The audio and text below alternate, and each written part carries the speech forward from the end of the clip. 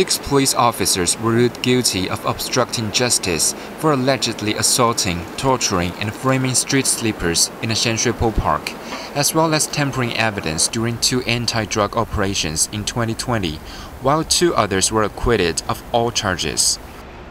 The convicted, namely Leung Fei Pan, Peng Chun Si, Lam Wah Ka, Mok Chi Sheng, Wen Pak Si, and Chen Sao Ib, were part of an 8-member squad posted to the Sham Shui Po District Special Duties Team.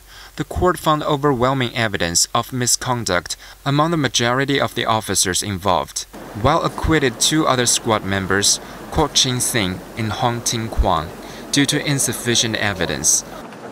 All 8 defendants faced a total of 10 charges, including misconduct in public office, perverting the course of justice, inflicting grievous bodily harm and criminal damage for their alleged misconducts towards 2 Vietnamese street sleepers during 2 anti-narcotics operations in Tung Chau Street Park on February 4th and 24th, 2020, and they were suspended from duty ever since.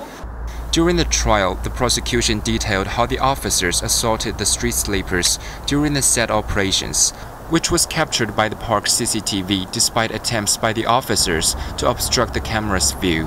Additionally, they were found to have framed Le Van Moi, who later committed suicide in custody for drug possession. The 6 were granted bail pending appeal, which is set for October 8th. Quentin Yang, Cable News.